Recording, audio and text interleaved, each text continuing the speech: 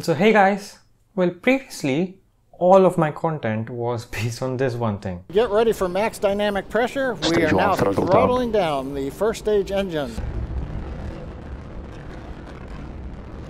T plus 2 minutes 45 seconds. Rockets.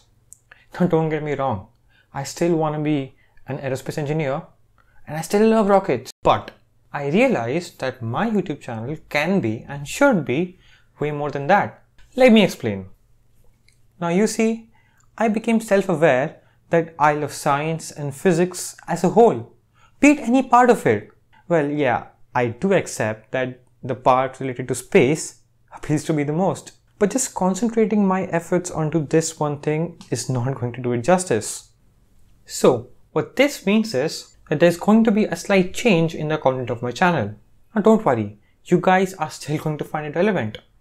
It'll be a lot of interesting physics phenomenon, some of which I plan on making as basic as just motion. Now you'll get the point of that. Well, I'll begin from my videos will not be boring anymore.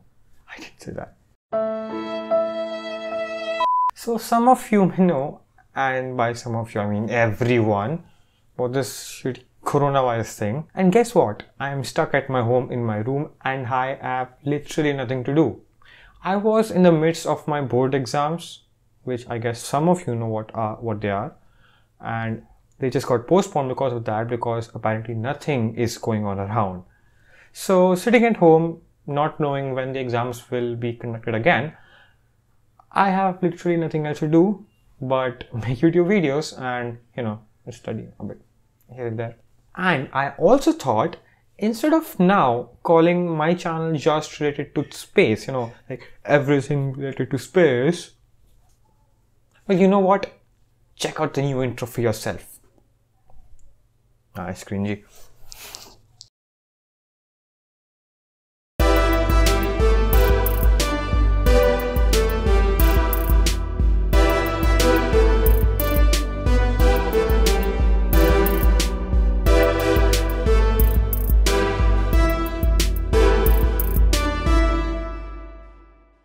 So hey guys, and welcome to the spotlight. And well, it might seem a bit off topic, but do your part, stay at home, maintain social distancing, stay safe.